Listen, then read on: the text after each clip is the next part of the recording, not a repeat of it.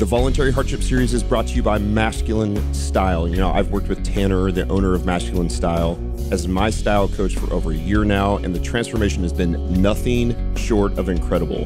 In the same way we provide expert strength coaching at Barbell Logic and meeting clients where they are, Tanner is really a kindred spirit in style. He's an expert coach with incredible service, always making you feel heard, and because he's a longtime client of Barbell Logic online coaching, he knows how to help you find your own style rather than forcing you into something that you're not. His coaching has absolutely transformed the way I feel and carry myself and the way other people perceive me, whether in person or on video conference calls. It's been one of the best purchases I've made over the past 18 months. You can check him out, and you can do that at masculine-style.com/BLOC. That's masculine-style.com/BLOC for a special offer just for Barbell Logic listeners. Again, that's masculine-style.com/BLOC.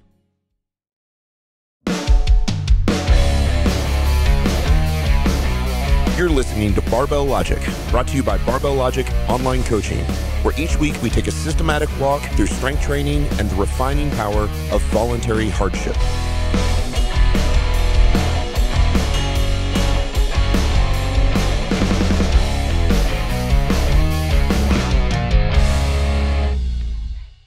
Welcome to the Barbell Logic Podcast. I am Scott Hembrick, and I have Matt Reynolds with me today, and we are going to do an episode about, are you working hard enough?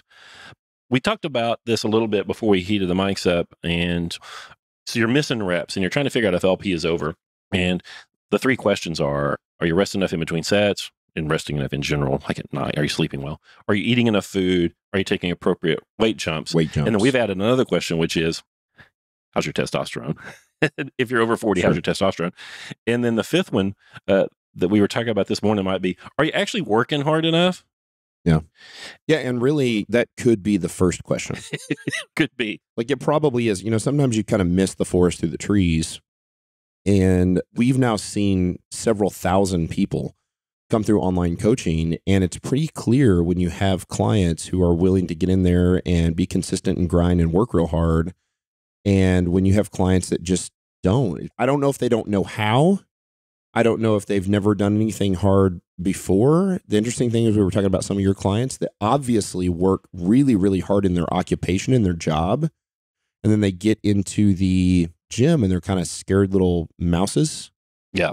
And so we got to talk about this. Are you working hard enough? One of the early, back when there was nothing out there on the internet, you were really trying to find information, was not as readily available as it is today. And I would find some of these early translated pieces of literature from the Russians, from the Soviets, and the American coaches that are now well-known coaches who follow them, or the ones that were kind of in the same pursuit of knowledge. That was really this common theme that I saw, was that other countries just worked harder than us. Now, you don't need to go down the massive rabbit hole of like what communism does for athletics. Well, probably everybody that's listening to this podcast, including us, would agree that communism is a horrible form of government. But damn, it makes people work real hard in athletics now, because you're out on the street if you don't. And so, you know, getting that government housing, family living in government housing, and getting a decent stipend and better food and good rest and massage and all those sorts of things. So one of the things we noticed when we compared, once we kind of saw what the Eastern Bloc countries were doing compared to the Western world, was those Eastern Bloc guys were just outworking us. They just worked all the time. And you look at the Bulgarian model, those guys still to this day, the Bulgarians train 6 days, 7 days a week, 6 days a week, twice a day, and they lift essentially to max effort loads on the snatch, the clean and jerk, and either the back squat or front squat every single day. They're working up to like 95% plus. It's really bizarre. So, are you working hard enough? You asked a while ago, could I tell one of the stories? Would you like me to do that at this point? I would. I'd like you to tell a story. You know, don't call your client out by name or anything, but I think it's a good example and a perfect microcosm of what we see. We have an exponential number of these people. I mean, there's tremendous numbers. So this is just a good example. And I'll tell the story as an aggregate of clients I've had. Nikki tends to send me professional people, men in their 40s who aren't terribly athletic, which is like me. And that has kind of become a specialty. So I've gotten a lot of these people. I have a bunch of online coaching clients right now. I have some openings, by the way, but I have a bunch and I like all of them. And that has not always been the case. Sure. And I'll tell kind of a composite story. Middle-aged guy, professional person. This is typically either an engineer, but more often a physician. I've even had them be attorneys, but they're typically professional people. They're up in their head a lot. They come to me. They've taken pretty good care of what they think is good care of themselves, which really means calorie restriction. They're in their 5th decade of calorie restriction and they're small people. Yep. They're 32-inch waist guys, or maybe smaller depending on how short they are. So for example, maybe I'll get a guy that's 5'8" and 140 pounds and they're conscientious. So they hire me to get started off right with strength training. And they won't eat. This is often the message I get. Oh, I go to lunch with my friends. They can't believe how much food I eat. And I say, your friends don't know eating. You need to eat like me. And after 60 days of LP, they'll have gained 2 or 3 pounds. This will be a 5'8" guy at the end of 60 days in LP weighs 143, 144, 145 pounds. Started at 140 and now he's at 145. Yes. And I'm not exaggerating. Yeah. So if you're listening to that and thinking, oh, that's not me. I'm 5'10" and 160. It's you. That's you. Still you. Oh, no, that ain't me. I'm 6'1" and 191. Yeah, it's still you. Still you. Sorry. Yeah. And try to get them to eat. And they start failing on squats at something around their body weight. Yeah. Something around their body weight. For the example, which is like 4 weeks 4 in. weeks in, they start missing some squats or their deadlift. Oh, so when I talk to them, I get them on the phone and I talk to them, or they're an in-person client and we sit on the bench and we talk about it. They're experiencing things they haven't experienced before. And they process all of these things that they experience as injury or potential injury, right? When you squat something heavy, you have to get tighter and tighter and tighter than you've ever gotten before. You have to contract everything in your body as strongly as you can. And then the barbell is trying to undo that. It's trying to undo that. Yep. And it puts a lot of stress on the muscles of the lower back, which is not on your spine. They tend to really be focused on what their lower back feels like. They have a somatic obsession. They constantly are paying attention to what their body feels like instead of trusting the programming. If you did 145 for 3 sets of 5 and you ate your food, 150 is not going to break your bones. Correct. Right? You need to go in there and you need to do that. You need to do your level damnedest to do 3 sets of 5. But they start failing. Yeah, it's interesting. You talk about these guys being professional people. They are conscientious people, as you mentioned. To a fault. Right, to a fault. It's that old saying, it's the paralysis by analysis, right? They just overthink everything. By the way, we get this with our coaches sometimes. I coach a lot of coaches, and our coaches will lift and they'll eat, but they have a very difficult time sometimes overthinking minor form corrections, minor form cues, simple programming for themselves personally. They'll be just fine for their own clients, but they just overthink everything for themselves. And so I'll see the same thing, although for most of those guys, most of them are at least late intermediate, if not advanced lifters, but they'll do the same thing. I constantly have to make things as simple as possible for them. Like, listen, this is okay. Like, this is what's going on. Don't overthink it and just focus on the cue. But your guys often are the ones who just don't know how to work hard physically. Well, they know how to pull a 105-hour week at the hospital doing surgeries, right? So they've done hard things. Yes, it is. But it's not just the hard work. It's also they're up in their head. So they say things like, oh, I did this and now my lower back is really tight. And I'm like, well, what does that really mean? I learned this from you.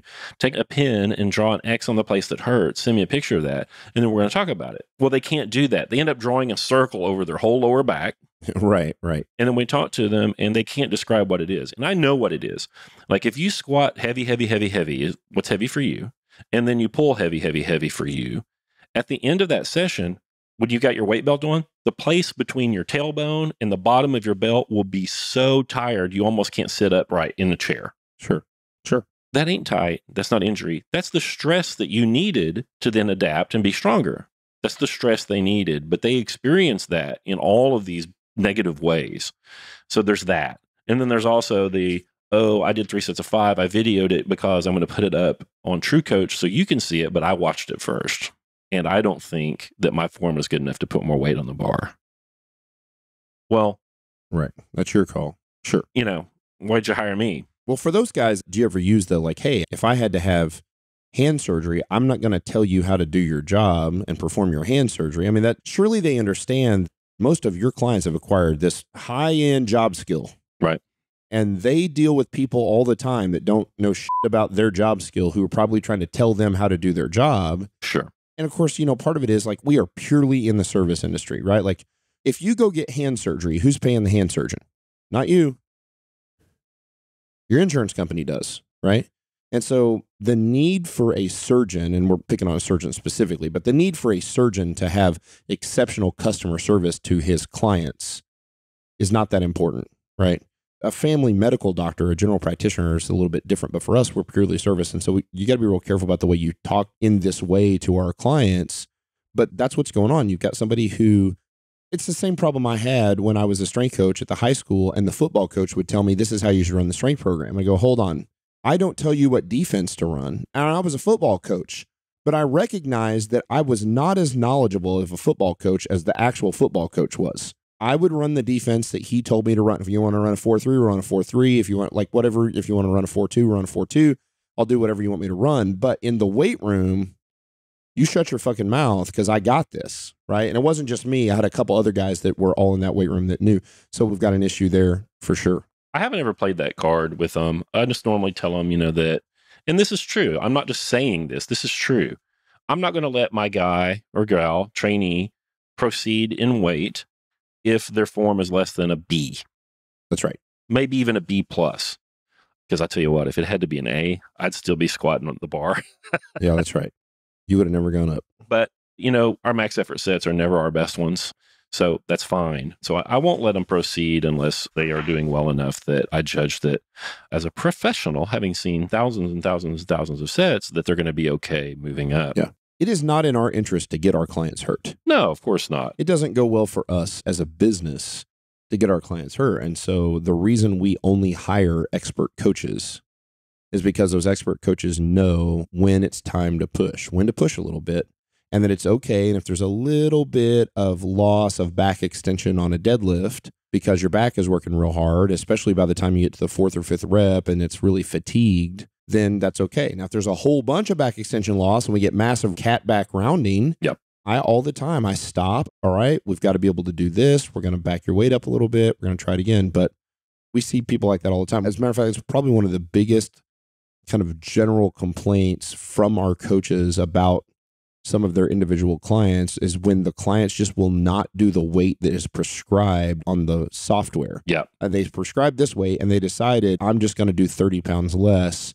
because it just felt hard. It felt wrong. It felt, So yeah, let me describe a few of those. If you're one of these people that says, oh, my form kind of broke down and I don't want to move forward. Here's what I'm looking at.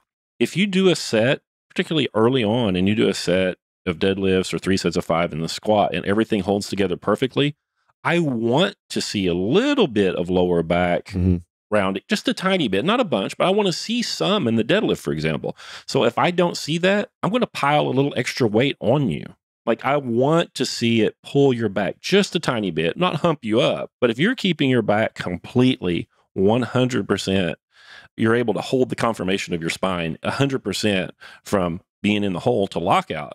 It wasn't enough weight. We're trying to find the weak point. We're trying to find the point where the form breaks down. So I will push you a little bit so that your back is doing a little more work. So I'm always going to have you, not on the edge, but pushing your capabilities. Well, know that my job is in fact to stress you, and you're experiencing stresses that you haven't experienced before. And it's my job and if you don't have a coach, it's your job to read and learn and listen to this podcast and push yourself past the things that you've done before and into new territory. That's how we get stronger. Yeah, the most simple piece of what we do is understanding that stress recovery adaptation. The stress must be more than it was last time. Yep. We don't make progress until we've stressed our body in a way that it has not been stressed before. And what's interesting is that no one will do the bench press for the first time, have really sore pecs, and then decide that they've ruined their rotator cuffs and that they need to go have shoulder surgery. Right. Everybody that does the bench press or push-ups or whatever, and their pecs get sore, or somebody that get, you have a lot of people, very sort of uneducated people who decide they're going to try to get abs. And so one night they're like, I'm going to do 50 sit-ups before I go to bed. right? And then the next day they're like, oh my God, my abs are so sore. They don't think they gave themselves a hernia or that they're internally bleeding. But it's weird how when they feel that same sort of soreness and fatigue in their low back, then they immediately go to, I have sheared my spine into, I have herniated a disc in my back. I have done, and it's like, no, you fatigued the muscles. Which is awesome. Which is exactly what we want. So now your back is going to get stronger. I have one that's interesting that I've seen a lot lately is clients that will miss a rep on their last set of prescribed workout, and then they will send me their second set rather than the last set. I'm like, whoa, whoa, whoa, whoa. If you ever miss a rep, I want to see that set. That's where we learn. That's right. I can learn so much more about where the fail point is, where the weak point is. What's the thing that broke down? Was the weight just too heavy, or was there a form breakdown? That's a massive, really important question. I say it all the time when I'm breaking down videos for my clients. Like, okay, you missed this rep. This was because on that press, you threw the bar forward. Well, that's a form problem. But if the form is correct and the weight just didn't go, then it's just the weight was too heavy, right? And that's okay. Or they didn't know how to push on it. Right.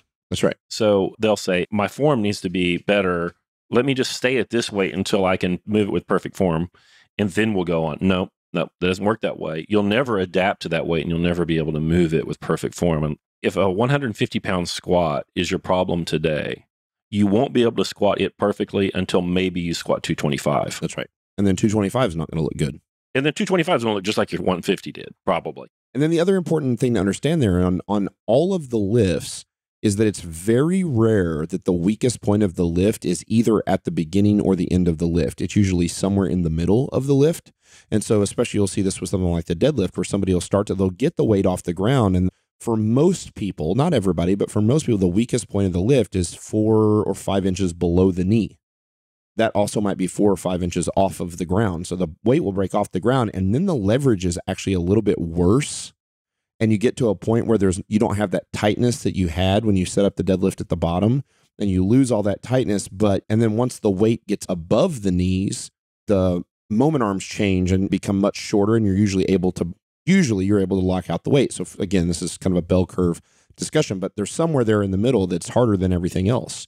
And so they'll pull that weight off the ground, and it gets harder after 2 or 3 inches. And you'll see people that weight comes off the ground just fine. It's still moving up, but it slows down a little bit. And they're like, oh shit, it got too hard. Boom, set it down.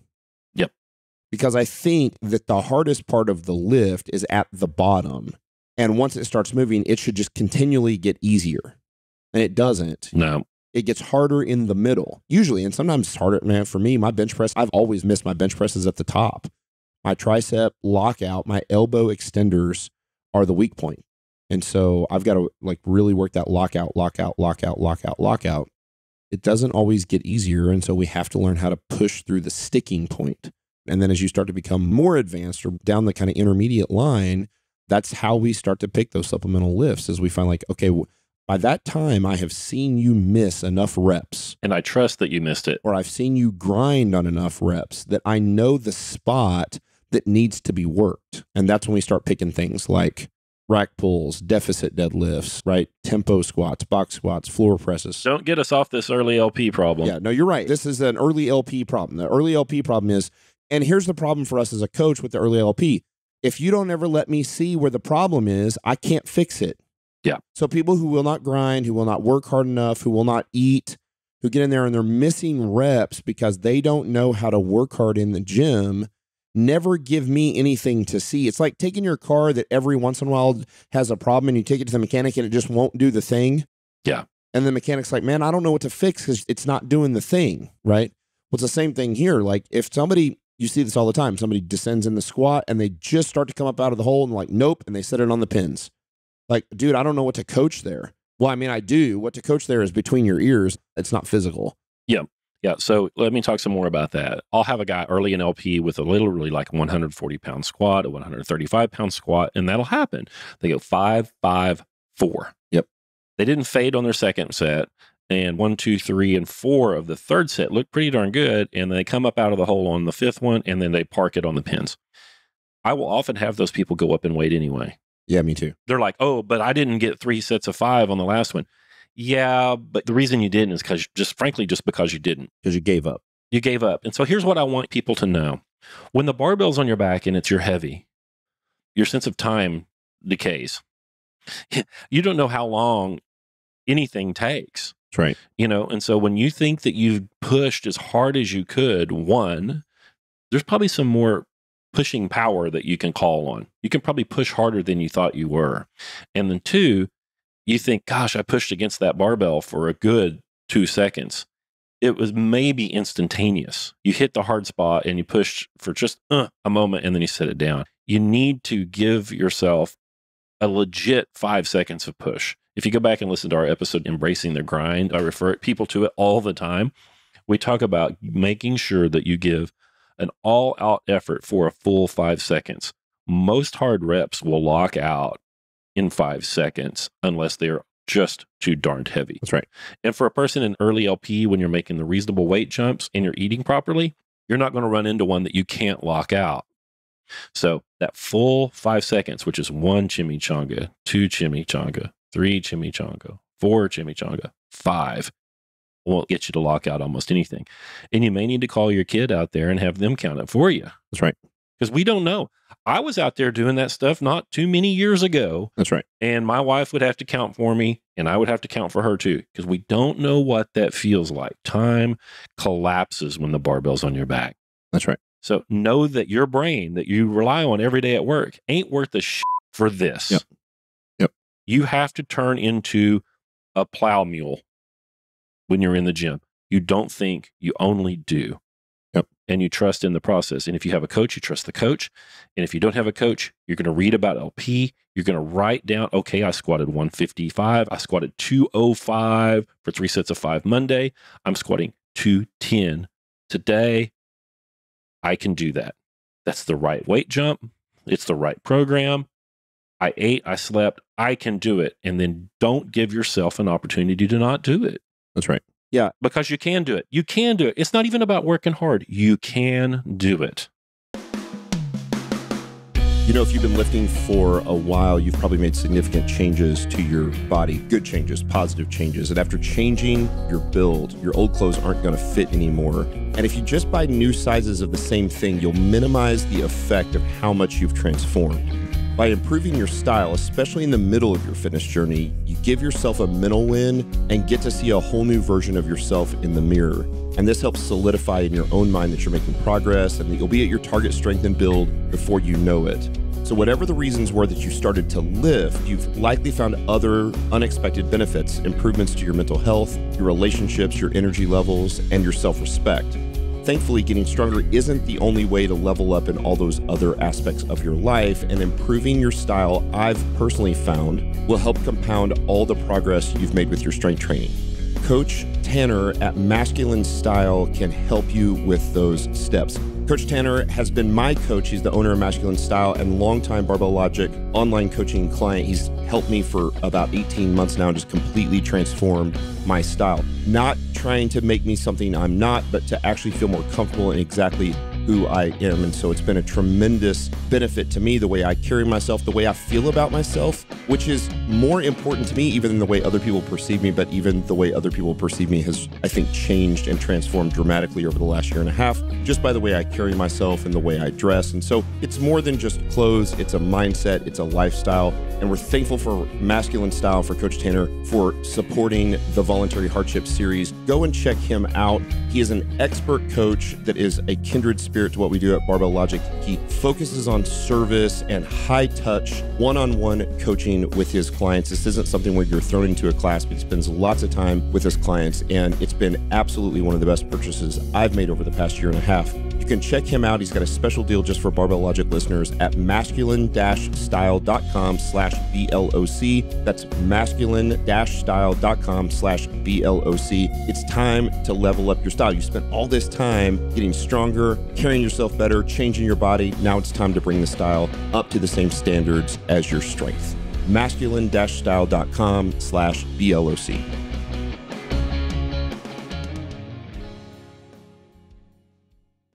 So have you ever heard of the Navy SEALs 40% rule? Have you heard their quote about this? I don't know. So Navy SEALs, I think we would all agree, are probably some of the most mentally tough human beings to live. Those guys in Delta Force, right? Those are the Navy SEAL 40% rule. They've got this rule that they say that when your mind tells you you're done, you're actually only 40% done. And of course, that's not an actual mathematical equation. It's their way of saying, like, your mind will tell you to quit way before your body is ready to give up. Mm-hmm. And if you look at these guys that have done really well, like in the CrossFit games, like the actual competitive CrossFit guys, the Matt Frasers and the Rich Fronings and guys like that just dominate everybody else, it's that they just don't ever quit. Let me be clear. We're not trying to overtrain people. We're not trying to get you to grind on 365 pounds every single workout all the time. That's not right. That's why we did an episode early on where we wanted to clarify that stuff. But if you've never learned how to grind at all, if you've never learned how to not give up in the weight room, you have to learn that lesson. And listen, that lesson's coming early. It's not coming 6 months in. That lesson is probably coming 4 to 8 weeks in, right? It's coming 4 weeks in if you won't eat. If you're one of Scott's clients who won't eat, who weighs 140 pounds and 4 weeks in weighs 141.5 or 142, it's going to come at 4 weeks in. If you're somebody who will actually eat, it's going to come 8 weeks in. But at some point, every single person in this process of getting strong, they're going to have to learn that your mind is actually the weakest point. Yeah, that's and right. That your body will continue to work even when your mind thinks it can't anymore and it's done, right? Like we've all been there. Everybody's done that weird, you took that hike, Colorado, that was at, 14,000 feet, 10,000, probably not 14,000 because that'd be real cold. But, you're at way high elevation and you're like, I can do a 3-mile hike. Like, how hard is that thing? Right. And then you get like halfway through it or 2/3 of the way through it and you're like, oh my God, I actually can't. Not only can I not finish the climb, I don't think I can turn around and come back downhill. I'm done. You got to do it. And you just got to put one foot in front of the other and do the thing and you'll do it. Most people have an experience like that in their life. My hardest people I've ever trained, I don't know that I've ever trained anybody like this online, but in person, and I've told some stories like this before, I've had several clients who had literally never done anything hard in their whole life. School was never hard. Marriage was never hard. They never gave birth. They never, they never experienced any sort of tragedy in their life. They'd never been in a bad car accident. They had never, mowed lawns as a kid. And so the first hard thing they had ever done in their life was in the weight room. Well, you're talking about hard to help them understand what it's like to keep pushing with your body when your mind thinks it's done. And that Navy SEAL rule, again, it's not that 40% number is just a number they picked out, but they basically say, look, when your mind says you can't go any further, you just keep going. I'm fascinated by the guys that run like ultra marathons. I don't want to run an ultra marathon. I don't want my clients to run an ultra marathon, but there's something in their head that says, I'm just going to keep putting one foot in front of the other. Yeah. Their mind has to tell them that they have learned that their mind will tell them, you got to stop. You can't do this anymore. Or Jillian Ward, you can go listen to our episode with her where she talks about setting these world records for push-ups and pull-ups. She just says one more rep. I have to do 1 rep now. I have to do 1 rep now. And then 1,400 reps later, she'll stop. That's right. Because the time is up. Not because she's done, but because the time is up. That's right. And we're not trying to do that. We're trying to finish LP, and we're in mid-LP often for these people. I think that they rely on their minds. I think that the common denominator of people that fail mid-LP, not late LP, mid-LP, is they rely on their minds for a living. Mm. And they've come to trust their mind. This is not that. Yeah. And we have a process. And I think that the key for those people is learn enough about the process, to know what it is, and then trust that process. Then you execute on it and don't think about it. Once you unrock the barbell, actually, before you even go put your shoes on that day, you just look at your book and you're like, this is what I'm going to do. Yeah. And we're not talking about at the end of LP. I'm not talking about, should I reset and make another run at it and try to get 5 more pounds on my squat at the end of LP? That's not what I'm saying. Right. That's a different episode. That this is for men. People always want to hear numbers. That's always a danger. But I'd say for men under 50, if you're failing on your squat under 250, it's probably up in your head. And then for ladies, I'm not as good at getting those numbers for ladies, haven't as much experience. Or you can even say if it's somewhere between, say, like body weight and 1.3, 1.5 times body weight, somewhere in there. Yeah. If you're failing in that ballpark on your squat, then like it's probably a mental issue. And it could also just be I'm not eating issue. I'm not doing the right things. Those other important questions that we've talked about. before. It's interesting that you said, I've never thought about what you just said, which is most of these people, the vast, vast majority of these people that struggle with this are people who work for a living and their mind is the most important thing in their occupation. I don't know that I've trained lots of people, like lots of construction workers and furniture movers and farmers. Oh, and none of those guys have a problem. those guys get it. I've never had a roofer Nope. who failed their squats at 145.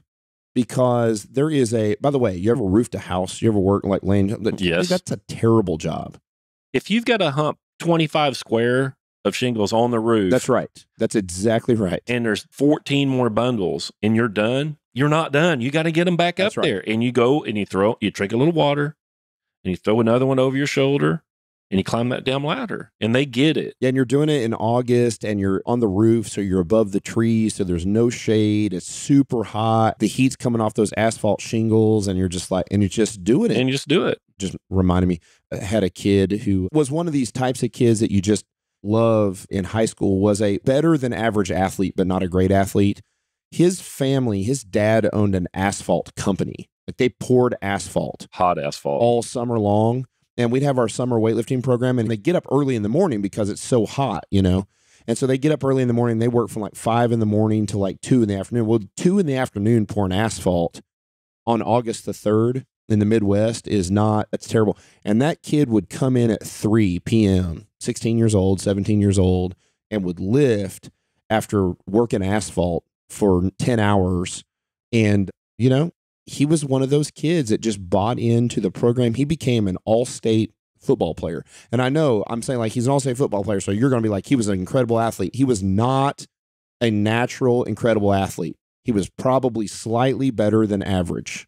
But it was just, he had learned how to work hard.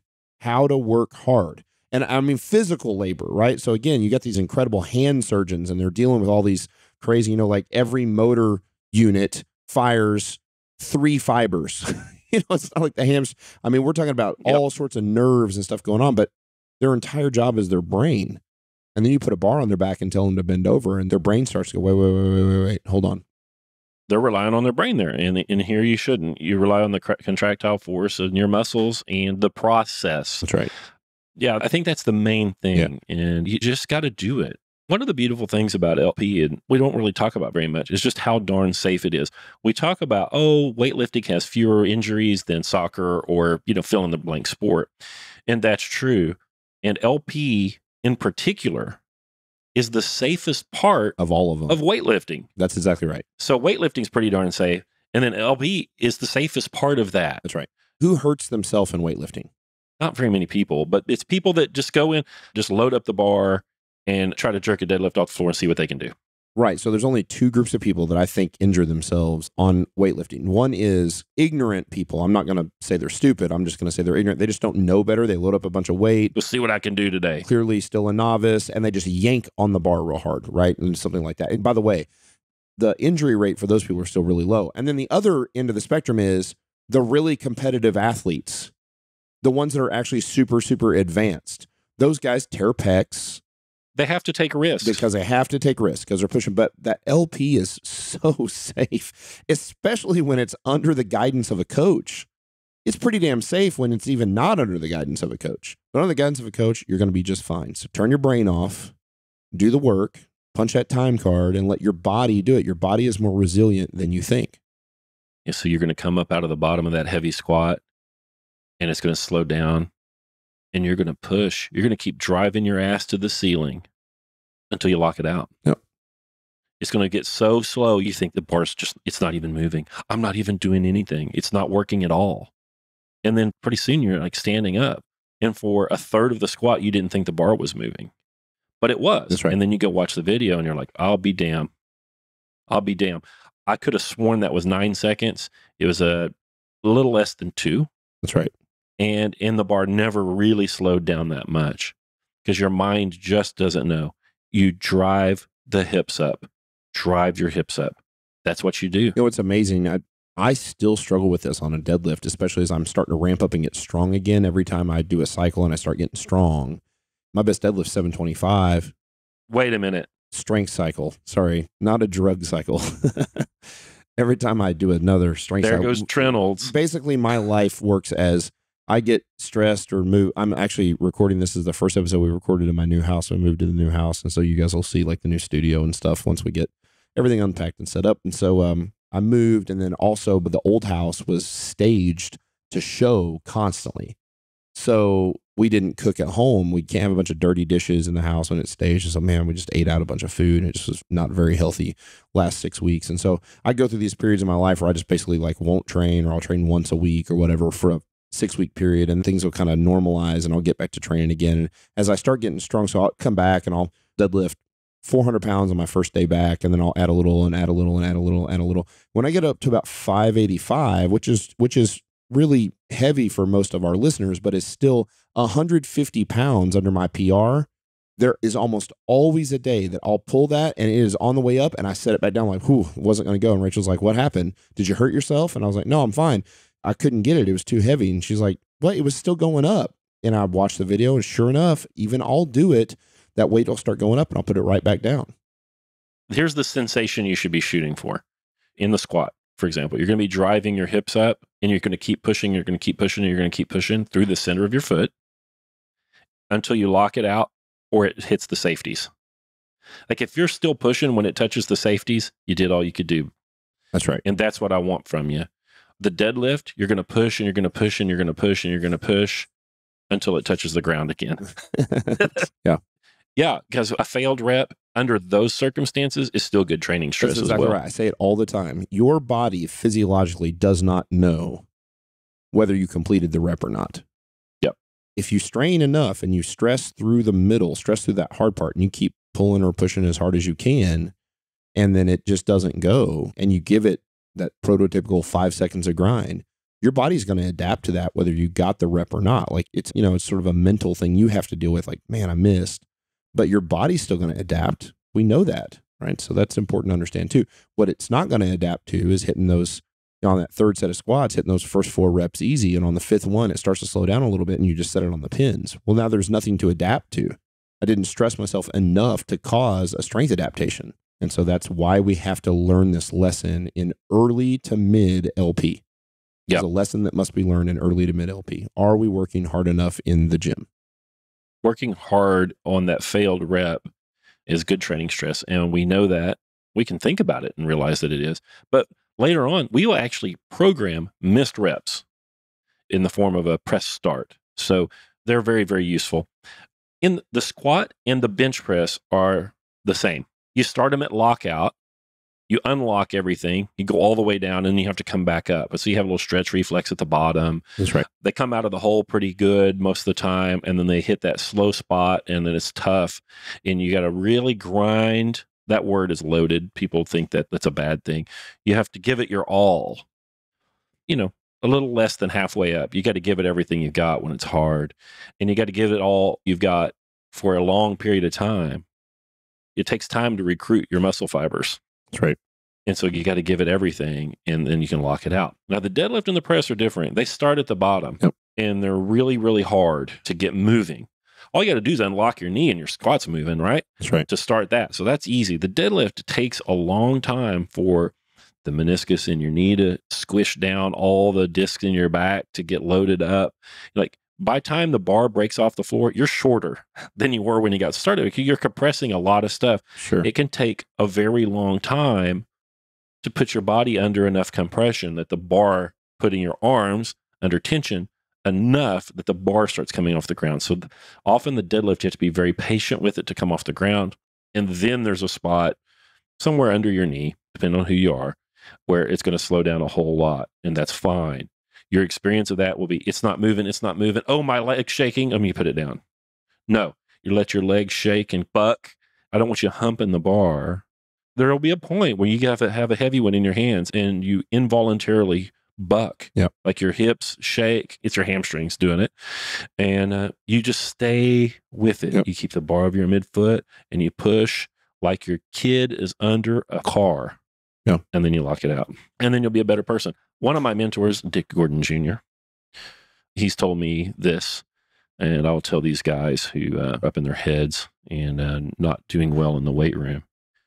you've got a history of success. If you have a history of success somewhere in your life, that probably wasn't easy for you to get.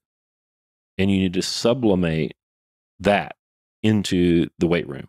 So you need to take the lessons that you've learned in achieving the things you've achieved professionally, which weren't easy for you, and you need to translate that into the weight room.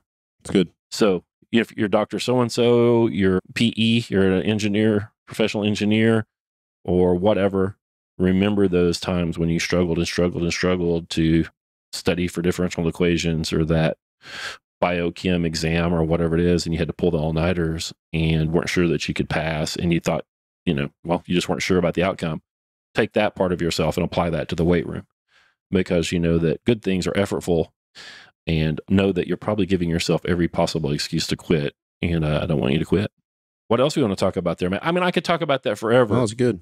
You're going to have people listen to this, and it's going to change some people, and it's going to kind of help reset their perspective a little bit. You're going to have some people that listen to it, and they just don't have that self-actualization at all, and they're going to think that's not me for some whatever reason, right? It's that snowflake problem. They think that for whatever reason, this won't work, what we're saying won't work for them. And our experience has been that it works for everyone. Yep. If you can do it and push through, it works for everybody. So that's good. There is another Barbell Logic podcast. Go listen to our show on embracing the grind. It has some more practical tips on how to get through those hard reps.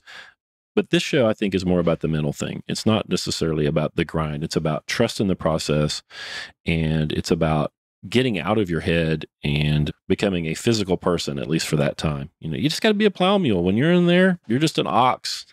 Yep. You're just the dumb ox moving the weight, and that's okay. I think, Matt, I experienced this a little bit early on, that as a guy who my driver's license said 6'2" and 143, by the way, when I got it, I was 16. And so as that guy, I associated being big and strong with being dumb and mean. Mm-hmm. Sure. And I think some of these guys that are kind of up in their head and failing, I think that they've got a little of that. Like, gosh, if I have to just unplug my brain and do this, then I'm going to be one of those guys, or they have a negative association with that. They don't want to be a brute for that time. A dumb meathead. Yeah. And I think they worry about that. I think it's subconscious, but I think it's there. Well, that's not what's going to happen. And, so many of the people in high school, which is where these associations come from, didn't work hard in the weight room. They weren't weightlifters. They were just physically talented people. Yep. And they hadn't earned those physical advantages that they had at that time. That's right. But when you encounter people that have earned those physical gains, you'll find that they are a different kind of person than that one that you ran up against in the hallway your 10th grade year. Yeah, especially when it's done for a purpose of performance increase, strength increase, health benefits, and not for the sole purpose of aesthetics, right? I think that bodybuilding hurts us some in that you'll still see people who are not in high school, they're 35 years old, and their only goal is just to look great in a swimming suit, right? Is to look great with their shirt off or look great in a bikini or whatever. And that's not who we are. And so that will rub people wrong. I mean, look, I have a lot of respect for the hard work it takes to be a bodybuilder. I really do. It's the hardest of all of the quote unquote strength sports to do. I really believe that. It takes the most dedication. Your entire life is based on it. But that's not who we are, and that's not who we coach. We coach people who live a good life. We try to improve your quality of life. I don't believe bodybuilding improves anybody's quality of life.